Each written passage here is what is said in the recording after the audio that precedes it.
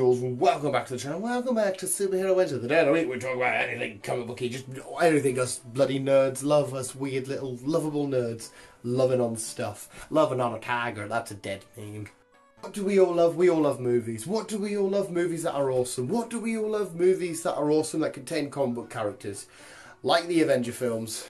I'm going to count down all the Avenger films, ranking from my least favourite to my favourite. And when we get started, okay, there's going to be 5 title cards. We're going to start at number 5. You're going to be thinking to yourself, damn, there's only 4 Avenger films currently out at the minute. And I'm going to say to you, there is a 5th one. I don't care what the title of the film says. There is a 5th one, and when we get to it, we'll get to it. But anyway, visuals, hope you do enjoy. If you do enjoy, Booski, thank you for just letting me be a dumb bastard with toys everywhere, models. Let me chat away about the Avenger films in my order. But if you do disagree, let me know below, and let me know what your favourite is, your least favourite, your best moment, whatever it is. Let us know what your favourite colour is if you want. That'd be amazing. Visuals, let's get started with number 5. Of course, I feel a little bit bad making it so far down, but I can't help it. It's Avengers Assemble. Why do I feel bad? Because it's definitely, it's the one that started it off. We got our first proper team build, our first team bit of strain. The first, I mean, there's been shared universe kind of stuff before, but it was the first real feeling of like, oh my god, these films have finally all come together and this is the big payoff. It had an amazing story. It had amazing actors that have controlled these characters for ages after. It had an amazing look and design and action. The screenplay was beautiful. Everything about it was just absolutely fantastic. But it kicked us off. We never got an Avengers Assemble. We did get some Cappy in charge moments. We got Iron Man being Iron Man. We got the introduction to 4 mortal heroes. We got Hulking out. We got Black Widow and Hawkeye. We got Black Widow and Hawkeye giving their characters a bit more credibility because obviously why are they Avengers, blah, blah, blah. It kicked it off. I mean, Iron Man kicked it off, but Avengers, it was the first Avengers. It was the first Team Unite film. But unfortunately, it's just not the best out of all of them. 4 is Age of Ultron because Ultron is amazing. Fair enough, they completely took just a unique, different route about how Ultron comes about. We got Scarlet Witch, we got Vision in this, we got Quicksilver, we got, again, the team expanding just that little bit more.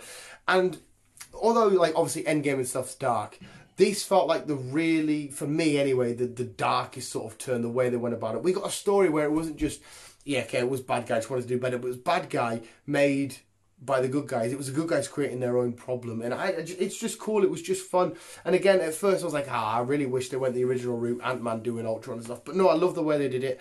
We got Vision out of it. We got Vision holding Mjolnir and stuff. Andy Serkis in it. All round, it was just beautiful.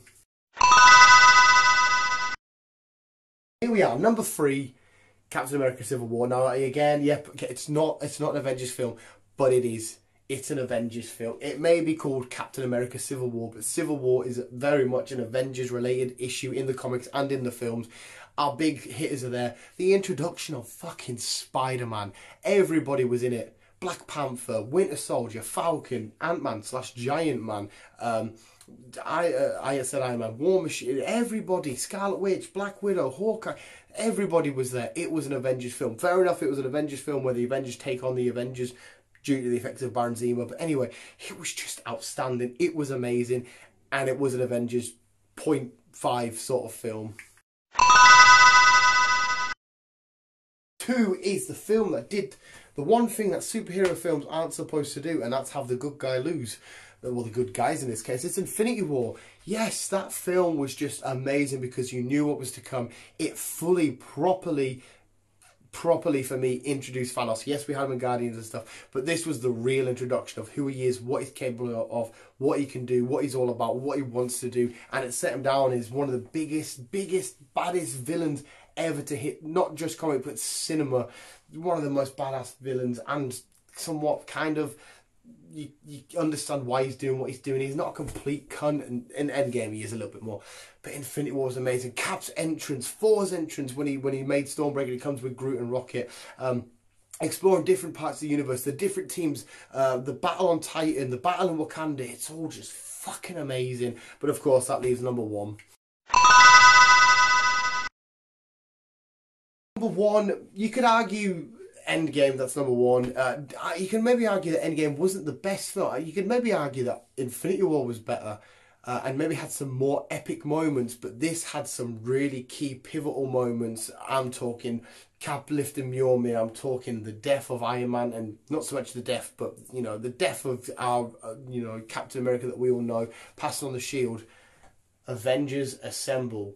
Do I need to see any more? It brought our heroes back, the big team-up moments, the time-traveling aspects, giving a bit more of an in-depth look of what possibilities could happen inside of the MCU with Infinity Stones, with time-traveling, with other shenanigans. It brought us Professor Hulk. It brought us so much. It was amazing. It brought us the tears, cheers, goosebumpy feeling. And plus, because it was the one that well, it didn't round everything off because Far From Home did, but it pretty much rounded everything up. It brought our heroes back. It got us the big win. It did so much, and it got all of us pumped and excited, and it answered all the questions. When's going to happen to our heroes? When are they going to come back? What are they going to do? And them trying to keep it a secret. Like the Lego sets didn't give away much. A lot of other products didn't give away a lot much. I know there was a few leaks and stuff. It gave us Fat 4, Bro 4, Valkyrie becoming the new Queen of Asgard. It gave us so much. It was amazing. It gave us the death of Thanos twice. Well, one was slap out and one was an actual death. Thor literally went for the head. It was outstanding. It's number one.